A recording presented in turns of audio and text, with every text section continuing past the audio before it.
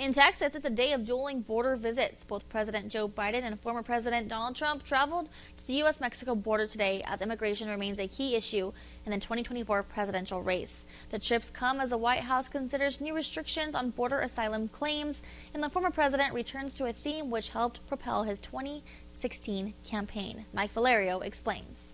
Nice weather, beautiful day, but a very dangerous border. We're going to take care of it. In a remarkable moment, a current and former president visited different sectors of the U.S. southern border on Thursday, highlighting a central issue of the 2024 presidential race, border security and surges of migration. Instead of playing politics with the issue, why don't we just get together and get it done? Let's remember who the heck we work for. We work for the American people, not the Democratic Party, the Republican Party. We work for the American people. And let's remember who we are. We're the United States of America.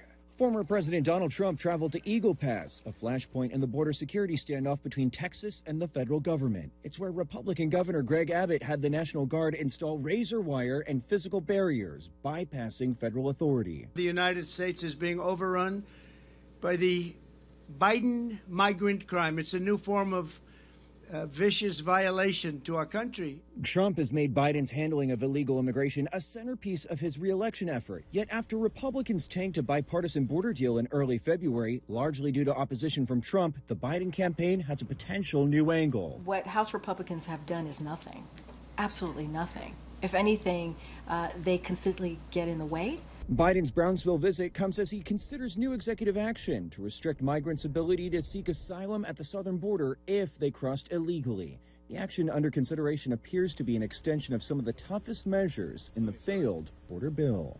I'm Mike Valerio reporting.